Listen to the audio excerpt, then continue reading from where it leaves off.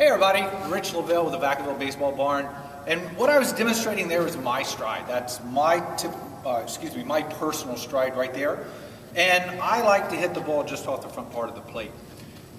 What I'm going to discuss today is where to stand in the batter's box, and again, it always goes back to personal style before we start really talking about or critiquing the swing of a player when that front heel plants.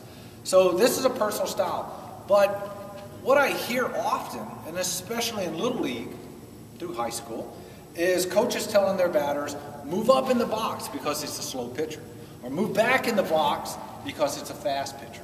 If you watch Major League Baseball players, everyone gets in the batter's box, regardless if this guy throws 78 or he throws 102, and they get in the same spot. The only time they change that position is that they know they're coming into a situation to where they're going to basically sacrifice bunt.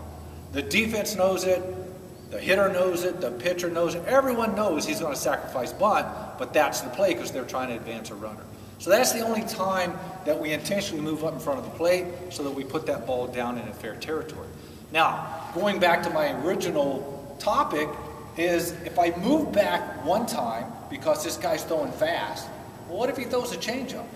I established a strike zone here with the umpire. Just because I move back doesn't necessarily move that strike zone back with me. It goes across the plate as a strike, change up, now the ball's so low maybe I think I can't hit that. Or if I'm up here, what if he elects to go ahead and throw a fastball? Now I'm even closer. And there's something that's called perceived velocity that we see. Let's say this guy strides, he's 5'8", but he strides 6 feet. Now that ball looks even faster to me because he's closer, and now I'm closer to him. So my advice, my suggestion would be find a spot that you enjoy or like or make the best contact with that's somewhere around the front foot, 1 to 3 inches. For me, it's 1 to 3 inches front of the plate because this is where I typically stride 99 out of 100 times, is from the back corner of the plate just about to here, unless I'm trying to put a little more oomph to it. And then I shorten my stride up, or excuse me, I shorten my stance up. I'll move my front foot back towards my back foot so that I'm able to get a little bit more of a weight shift. How's that? So essentially it boils down to this.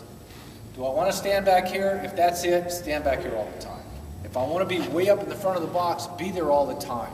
It maintains consistency in the stride zone. It maintains consistency in your eye level with the ball. And it also maintains some consistency with the umpire.